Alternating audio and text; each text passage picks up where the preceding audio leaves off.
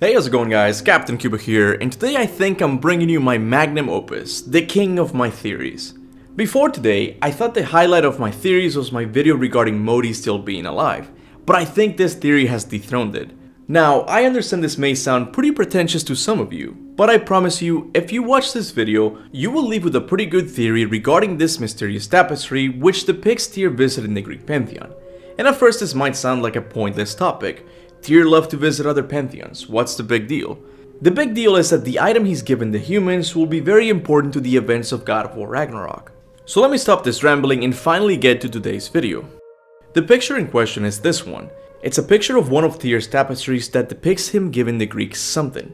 Now, I've noticed how much God of War fans love to discuss the mural in Jotunheim, but not many of them pay enough attention to this one, which in my opinion is just as mysterious, if not more. And during my recent musings, I've come to the conclusion that the item Tyr is giving the humans will be very important to the events of God of War Ragnarok. But before we can discuss the purpose of this item, we have to answer another important question. When in the history of the Greek pantheon did this meeting take place? From God of War 2018, we know that Tyr was a god interested in traveling to other pantheons and exchanging information with them with the pursuit of knowledge and the betterment of humanity. But in which period of the Greek pantheon does this scene take place? All we know is that humans existed at that point, but that's the problem. To this day, we're not very sure who created the humans in the Greek pantheon. Were they created during the rule of Uranus and the Titans, or were they created by Zeus and the gods of Olympus? Believe it or not, there's many conflicting answers to this question. The answer that my friend Eman and I reached is that humans were created by the Titans, but it wasn't until Prometheus gave them the fire of Olympus that they began to prosper. Zeus didn't like this and thus sentenced Prometheus to a lifetime of torture. Now, because the mortals of this tapestry seem to be more civilized than how they were depicted during the rule of the Titans, I have to conclude that the moment recorded in the tapestry must have taken place after Prometheus gave humanity the fire of Olympus. But this is not very helpful. This could have taken place any number of years after. Was it during the early years of Zeus being the king of Olympus? Was it during the time Kratos was a baby? Was it during the time he was the god of war? Or was it after Olympus was destroyed by Kratos? This might seem like a hard question at first, but there is one clue in this tapestry that tells us exactly when this moment takes place. And the clue is the whole tapestry. I understand this sounds weird, but hear me out. The fact that Tyr is openly talking and exchanging gifts with the mortals of the Greek pantheon tells me that the Olympian gods are nowhere to be found, or aka dead. Because Zeus, the king of Olympus, would have never allowed a god from another land to walk freely in his pantheon, as well as giving his worshippers gifts that might make them more powerful. If you don't believe me, look at what happened to Prometheus when he gave humans the fire of Olympus. I also want to point out that Tyr didn't come to Greece by himself. If you look at the tapestry closer, you will see that he came with his army. The last people who did this in the God of War universe were the Persians, and the gods sent Kratos to kill them. Olympus has sent a message, and I am here to deliver it. So the fact that Tyr is able to simply park his ship on Olympus tells me that this scene takes place after Kratos destroyed Olympus. But what exactly is Tyr giving the mortals of the Greek pantheon? God of War fans have given many answers to this question. Everything from one of those devices that spins around runes, to a sword hilt, to well, I'm pretty sure I can't say that word here on YouTube anymore. But I think all of these answers are wrong. I think this item needs to be something really special. And in order to know what this item is, we have to know a little about Tyr's personality and what the mortals of the Greek pantheon needed the most after Kratos left their realm. So let's take these two questions one at a time. Like I said before, Tyr is unlike any of the other gods from the God of War universe. Instead of seeking power to oppress his followers, he preferred to find ways to help them. He stopped wars and was the main force behind the construction of the Midgard temple, which had the purpose of unifying all the realms. Tyr, despite him being a god of war, was a pretty nice guy, so I don't think whatever Tyr is giving the mortals here is a weapon or anything that would cause destruction. Quite the opposite in fact. And it turns out that Greek mortals at this point in their history need just that. I've always said that after Kratos left the Greek pantheon, humans used the power of hope given by Kratos to rebuild the pantheon.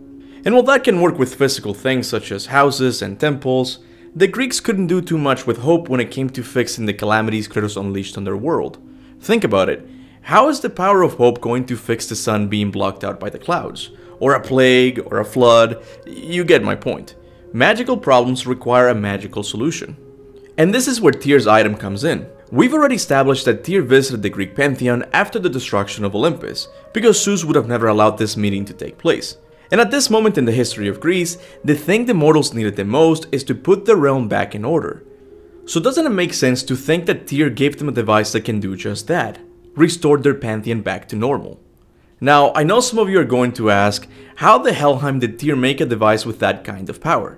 And the answer is pretty simple. Mimir told us in God of War 2018. How did Tyr do this?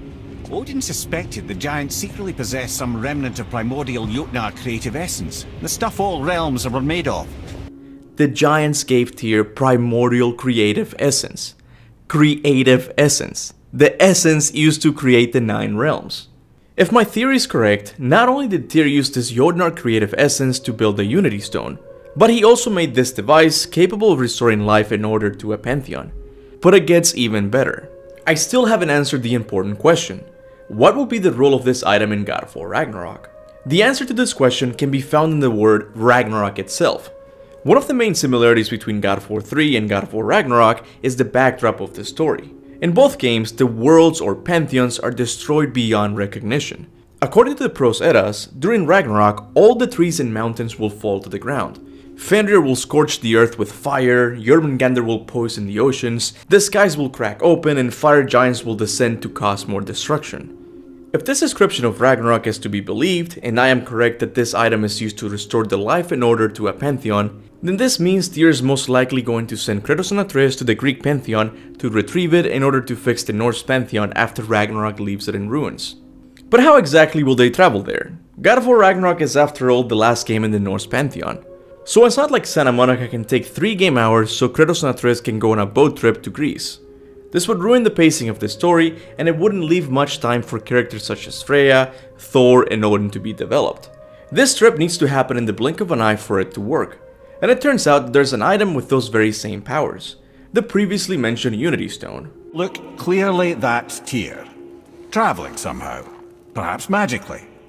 Now, I know that the Jotunheim Tower swallowed the Unity Stone, but I'm sure Tyr, the creator of the tower and the Unity Stone, can get it out with no problem. This would allow Kratos and Atreus to momentarily go back to Greece and retrieve this item with the power to fix the Norse pantheon. But what will they find when they get there? The scene depicted in the tapestry happened many years prior to the events of God of War 2018. I'm sure this has given the mortals of that pantheon enough time to change their way of life. I personally think the Greek mortals have moved away from worshipping gods and instead turned to technological advancement. So if Kratos and Atreus were to return, I'm sure they would see things such as huge buildings, intricate contraptions, maybe even guardian automatons with the purpose of defending their pantheon. They would also have a new ruler, but I'm not talking about that person just yet. The theory of Kratos going back to Greece for a short trip is one that many fans of the series love to discuss, but we always lacked a good story reason for it. The best theory fans could come up with was a theory regarding the retrieval of the Blade of Olympus to defeat Odin. But I've always said that Santa Monica wouldn't repeat the getting blades moment again. At least with my theory, they'll be retrieving something else that can easily be tied to the story of the next game, Ragnarok. So what do you guys think about my theory? Do you think I cracked the mystery behind this tapestry? Did Tyr give the Greek mortals a device able to put their pantheon back in order? Or do you think this device is something else? Whatever your thoughts and theories are, make sure to leave them in the comments section below. Also, I wanted to apologize because I hadn't uploaded a video in a while, and the truth is I was really busy just getting the cat in Winnipeg with Konaruhi, so that took almost a day and a half and I just couldn't edit this video. I was almost done with it, but I couldn't upload it, and I wanted to do a good job for you guys. But I promise you, this month I'm gonna focus more on uploading videos, because it's very likely that Sony's gonna have a PlayStation showcase again, and God of War Ragnarok will be featured. So I wanna build up the hype train for you guys again, so yeah. Anyway, as always, I want to thank all of my members for supporting this channel monthly. People like Roy Barkham, Zachary Powell, Ezra Imran, Jeffrey DeMonte, Iman R, Stephen Reeves, Connor Ruhi. There's just so many of you guys that just support this channel so much, and I couldn't be more appreciative. Thank you from the bottom of my heart. I would also like to thank everyone who likes and shares my videos. I know it doesn't seem like much, but trust me guys, it really does help. So with that said, thanks for watching, and remember, go forth in the name of Ragnarok.